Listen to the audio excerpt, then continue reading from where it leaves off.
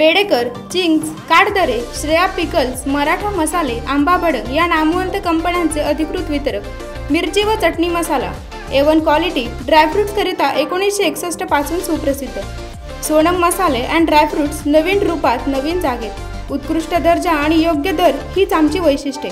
आमचा पत्ता नगरपालिका गाळा क्रमांक 6 शालिमार वॉच शेजारी जय भवानी मेडिकल समोर मायनी रोड विटा। नमस्कार, मी शाहीन तारेकर, तुम्ही पाहतात वज्रधारी न्यूज। परतीच्या पावसाने तासगाव तालुक्यातल्या शेतकऱ्यांचे कोट्यावधीचे नुकसान।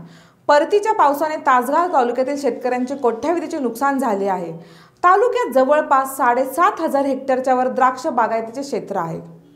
तालुक्याच्या अर्थव्यवस्थेत द्राक्ष उत्पादनांचा मोलाचा वाटा आहे, पण परतीच्या पावसाने अक्षरशः शेतकऱ्यांचा कणा मोडला आहे। शेतकरी कोलमडून पडला आहे। जीवापाड जपलेल्या बागा डोळ्यात देखत उद्ध्वस्त झाल्या आहेत।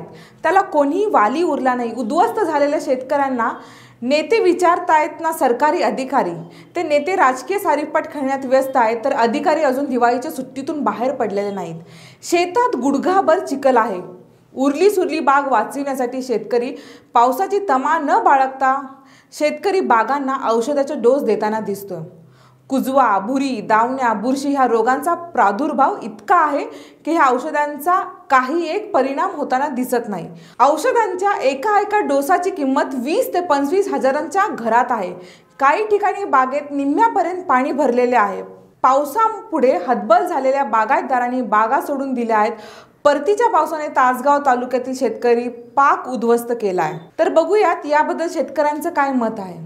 आंबट गोड द्राक्षांचा विषय निघाला की तासगावचं नाव निघाल्याशिवाय राहत नाही। त्यातच परतीच्या पावसाने इतका धुमाकूळ घातला की अक्षरशः बागायतदारांवर कुऱ्हाड कोसळली आहे। इथे या क्षेत्रामध्ये तासगाव तालुक्यामध्ये किमान 7,500 ते 8,000 हेक्टरवर द्राक्ष बागाचं पीक घेतलं जातं। महागडी औषधं सकाळ दुपार संध्याकाळ असं 3 वेळा फवारली जातात, त्याचाही काही उपयोग होत नाही। शेतकरी अगदी मेटाकुटीला आलाय।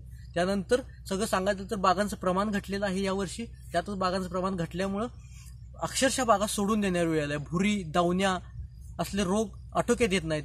सरकारचं इकडे लक्ष नाही। सरकार तिकडे सारीपाटाचा खेळ खेळण्यात व्यस्त आहे, तर अधिकारी अजून दिवाळीच्या सुट्टीतून बाहेर पडलेले नाहीत। अधिकाऱ्यांनी विचारलं असता अधिकारी थातूर मात्र उत्तर देण्यात व्यस्त आहेत।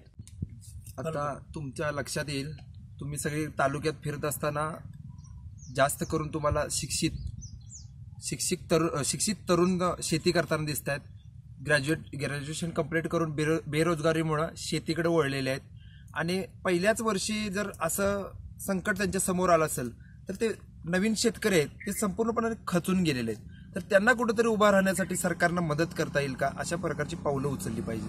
नुकसानग्रस्त भागाची सगळ्या संबंध नुकसानग्रस्त भागाची सरसकट कर्जमाफी ह्या सरकारनं आता केली पाहिजे, एवढीच मागणी आमची या सगळ्या शेतकऱ्यांची। आणि तातडीच पंचनामे करून जे नुकसान होईल त्या पद्धतीनं नुकसान भरपाई त्वरित दिली पाहिजे। आता शेतकऱ्यांचं जे नुकसान झालेलं आहे पावसामुळे ते भयंकर नुकसान आहे आणि अजूनपर्यंत सरकारनं कोणतीही पावलं उचललेली नाहीत। पंचनामा करायला सुद्धा कोणीही सरकारचा माणूस इथं आलेला नाही। आणि आत्तापर्यंतचा काडी तयार करण्यापर्यंतचा जो खर्च आहे तो शेतकऱ्यांचा जवळ एकरी 5 ते 6 लाख रुपयापर्यंत आत्तापर्यंत जे झाले हेक्टरी खर्च झालेला आहे। तर आता अपेक्षा सरकारकडून एवढीच आहे की कमीत कमी खर्च जर निघावा शेतकऱ्यांचा, एवढी तरी मदत कमीत कमी हेक्टरी 5 लाख रुपये तरी मिळावी अशा अपेक्षा सगळ्या शेतकऱ्यांची आहे। कारण पूर्ण शेतकरी उद्ध्वस्त झालेला आहे यातून आणि पूर्ण मागे गेलेला आहे। या वर्षा 2 ते 3 वर्ष मागे गेलेला आहे शेतकरी। प्रत्येक शेतकऱ्याची हीच अवस्था आहे। त्यामुळे एकरी मांडव उभारण्यापासून काडी तयार करण्यापर्यंत आणि खर्च मांडव उभारण्यापर्यंत पासून ते बागेचा खर्च जो आहे तो जवळजवळ 5 ते 6 लाख रुपये एकरी येतो। आणि त्याचबरोबर आता जी मागं कर्जमाफी केली कुणालाही कर्जमाफी झालेली नाही, त्यामुळे सरसकट कर्जमाफी करावी ही एक अपेक्षा सरकारकडून आहे। ना पीक विमा वेळेवर मिळतो, ना तुमचं इरिगेशनचे ड्रिपचे जे सबसिडी आहे ते वेळेवर जमा होते, ना तुमची रोगाबद्दल किंवा आता कर्जमाफी असेल किंवा तुमचं ड्रिप सबसिडी असेल टेम्पररी झालं। परमनंट रुपये जर तुम्हाला शेतकऱ्याला सशक्त करायचं असेल तर कुठंतरी तुम्हाला शेतकऱ्याला हवामानशास्त्रज्ञ असे निर्माण केले पाहिजे प्रत्येक जिल्हा वाईज। आता हवामान असं आहेत की एक प्रत्येक वेबसाईटचे वेगळे अंदाज आहेत। शेतकऱ्याला काही करू काय असं कळत नाही। प्रत्येक वेबसाईट सांगते आज पाऊस आहे, एक सांगते आज ढगाळ वातावरण आहे। त्यामुळे शेतकऱ्यांचं चलबिचल होते आणि त्यामुळे औषध फवारण्याचं वेळापत्रक आहे ते पूर्णपणे कोलमडलं जातं। आणि त्यामुळे आता आम्ही एक सुशिक्षित आमचं चालतंय की आपल्याला कुठल्या वेबसाईटला काय योग्य माहिती आहे। आता समजा एखादा वयस्कर शेतकरी आहे किंवा एखादा नवीन शेतकरी आहे, ह्या द्राक्ष बागेमध्ये नवीन आलाय, त्यानं कसं कळायचं की बाबा आज वातावरण कसं आहे, आज काय औषध मारायला पाहिजे, त्यानंतर एखादं कॉन्टॅक्ट फंगिसाइड असेल, हे काय ते सिस्टमॅटिक फंगिसाइड कुठलं कधी मारायचे ज्याला माहित नाही त्याचं खूपच असं अवघड होतं.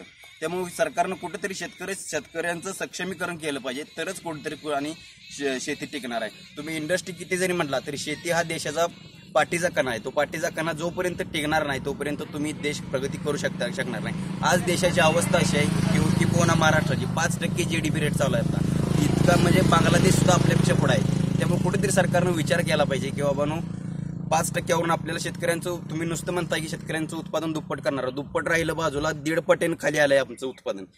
त्यामुळे कुठंतरी याच्यावरती तोडगा निघाला पाहिजे. तुमचं आता सरकारचं चाललेलं आहे, कोण सरकार आता मुख्यमंत्री आहे का नाही हे सुद्धा, वाली कोण आहे आम्हाला हे अजून कळण झालंय.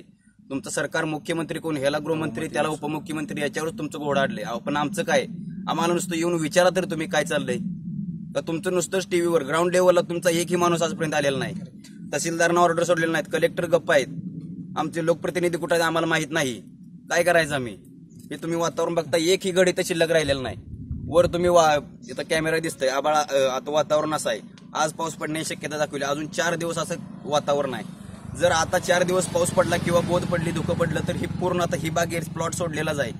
पण अजून जे बाकीचे प्लॉट आहेत तेही सोडण्याची बारी येईल. त्यामुळे कुठेतरी फास लावून घेण्याशिवाय शेतकऱ्या पुढे कुठला दुसरा पर्याय शिल्लक राहणार नाही.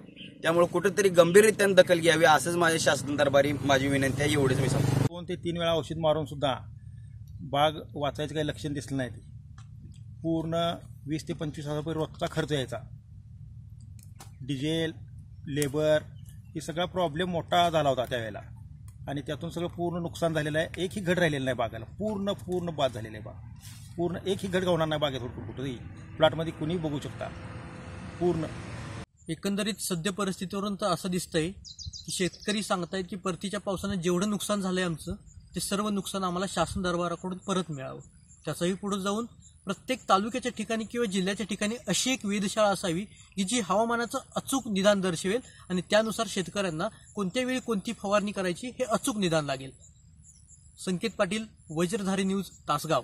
निर्भीड आणि निपक्ष बातम्यांसाठी पाहत राहा वज्रधारी न्यूज. धन्यवाद. विट्यात व्यवसायासाठी दुकान गाळे शोधताय तर मग चिंता करू नका. शिवप्रताप समूहाचे शिवप्रताप गोल्ड टॉवर विक्रीसाठी घेऊन येत आहे. सर्व प्रकारच्या व्यवसायासाठी दुकान गाळे. बुकिंग सुरू झाले असून आमची खासियत आहे प्रशस्त पार्किंगची सोय. पहिला रेरा प्रोजेक्ट, कमर्शियल व पॅसेंजर लिफ्ट. प्रत्येक शॉपला 10 फूट इंटरनल पॅसेज व दोन्ही बाजूने एंट्रन्स. पॉवर बॅकअपसह दसरा व दिवाळीसाठी खास ऑफर्स. 10% पैसे भरा व गाळा मालक व्हा. आमचा पत्ता सराफ कट्टा पॉवर हाऊस रोड, विटा.